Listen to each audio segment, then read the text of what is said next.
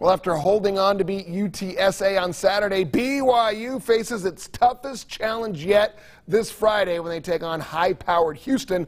The 14th-ranked BYU Cougars know they're going to have to play much better in order to get to 5-0. This was not the BYU team we saw the first 3 games. They scored only 27 points, had 7 penalties, and a turnover against Texas San Antonio. But maybe this is a game that refocuses the Cougars. I think we're seeing it in a positive light. I think everybody kind of is playing with a little chip on our shoulder again.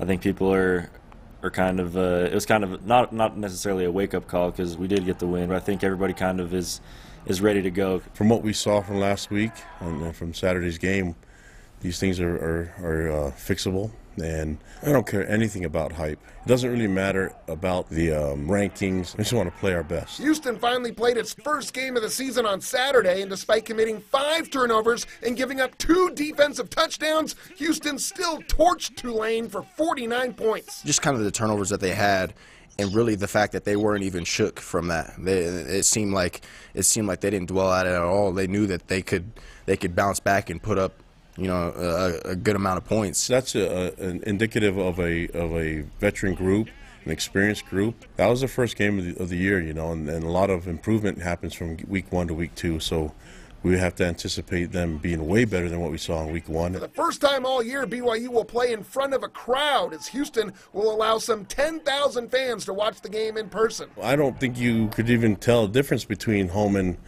away games from the first 4 because there's no fans in all 4 of them. We've had to create our own energy on the field these last couple games, and so just that noise and just that competitiveness that the crowd brings, I think the whole entire team is really excited to have that.